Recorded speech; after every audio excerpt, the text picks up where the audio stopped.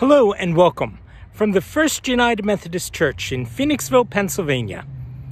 Both from me and from this crabapple tree.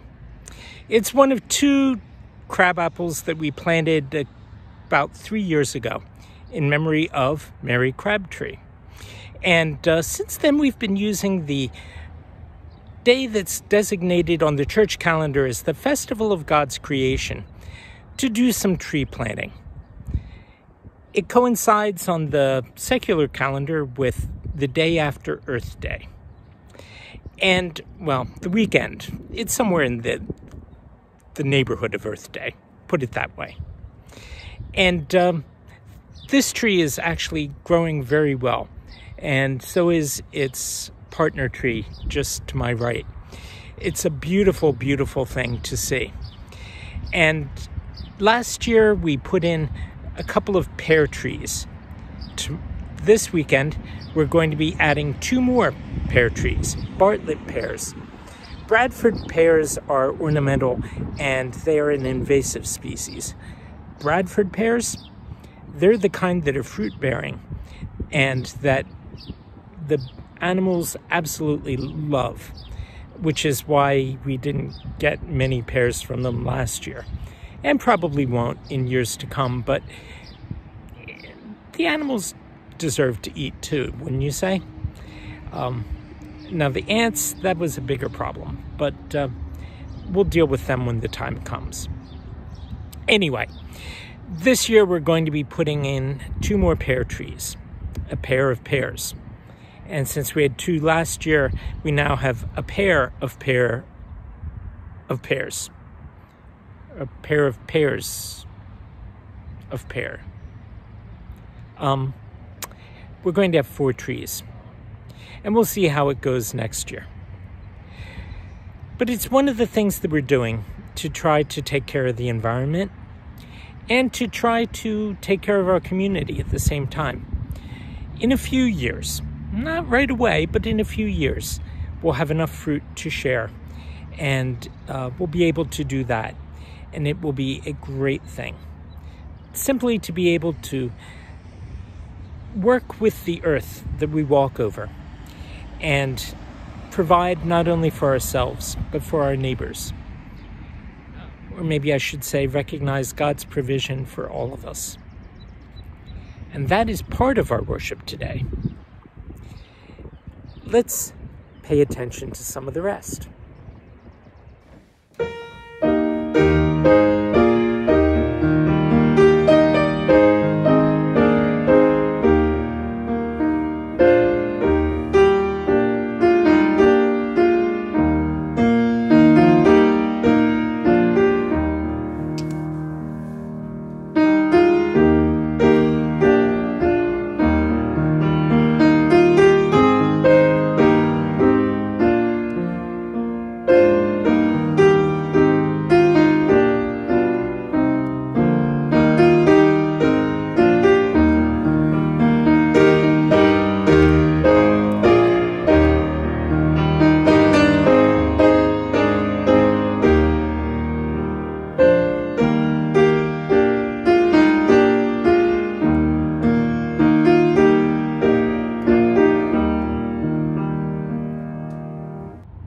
Before the trees get planted on Sunday,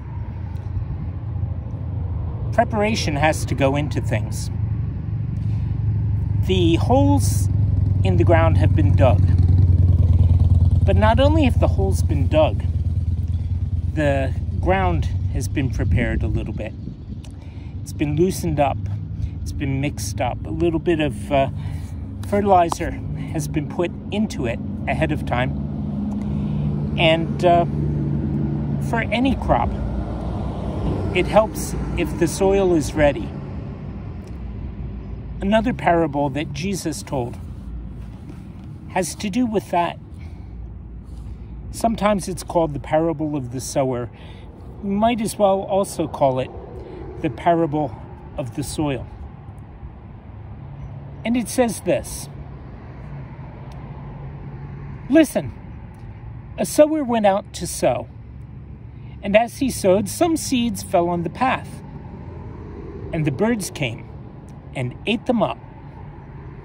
Other seeds fell on rocky ground where they didn't have much soil, and they sprang up quickly since they had no depth of soil, but when the sun rose, they were scorched, and since they had no root, they withered away. Other seeds fell among thorns, and the thorns grew up and choked them. Other seeds fell on good soil and brought forth grain, some 100-fold, some 60, some 30. Let anyone with ears listen. Jesus talked not only about soil, but about trees and plants and birds, all sorts of things that are part of nature. Actually, nature is bigger than we are. There's a lot more to it than there is to what we think of as the human realm. But he brought the two together. And when he was telling us about what people can be like, he used one time the example of trees. He said, "Beware of false prophets who come to you in sheep's clothing, but inwardly are ravenous wolves. You will know them by their fruits. Are grapes gathered from thorns or figs from thistles? In the same way, every good tree bears good fruit, but the bad tree bears bad fruit.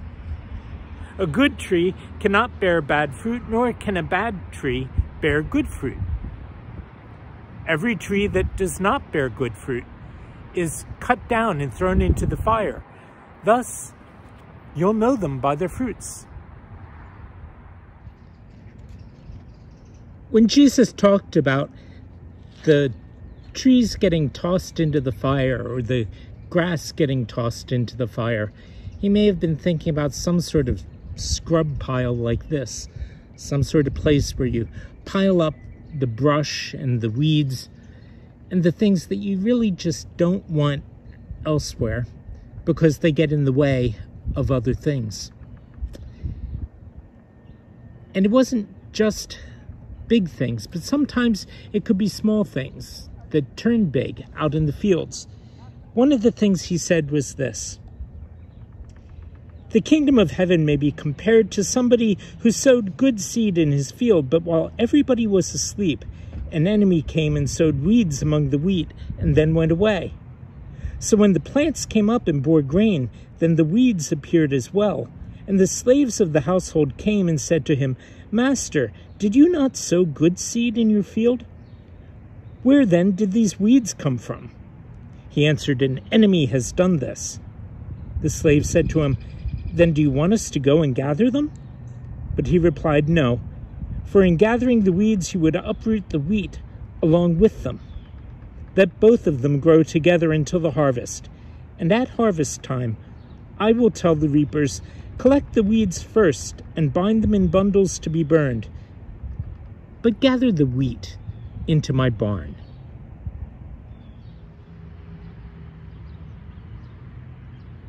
Jesus said this: "I tell you, do not worry about your life, or what you will eat or what you'll drink, or about your body and what you'll wear. Is not life more than food, and the body more than clothing? Look at the birds of the air. They neither sow nor reap nor gather into barns, and yet your heavenly Father feeds them. Are you not of more value than they? And can any of you, by worrying, add a single hour to your span of life? And why do you worry about clothing? Consider the lilies of the field, how they grow. They neither toil nor spin, yet I tell you, even Solomon in all his glory was not clothed like one of these."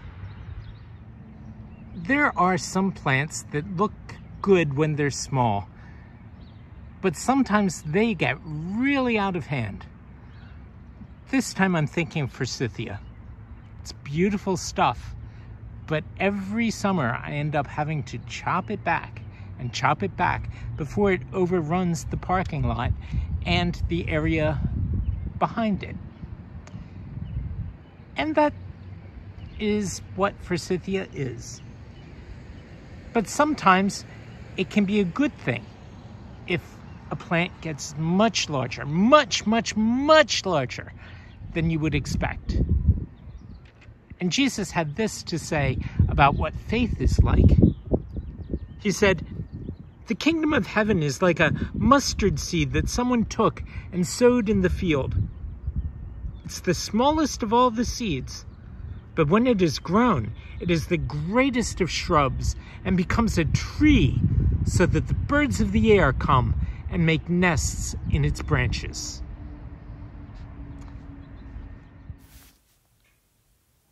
Lord, let us never fail to learn from your creation, and let us never forget that we are part of your creation. Lord, we give you thanks for the beauty of the earth, for the glory of the skies, for the love that from our birth over and around us lies. Lord of all, to thee we raise this, our hymn of grateful praise.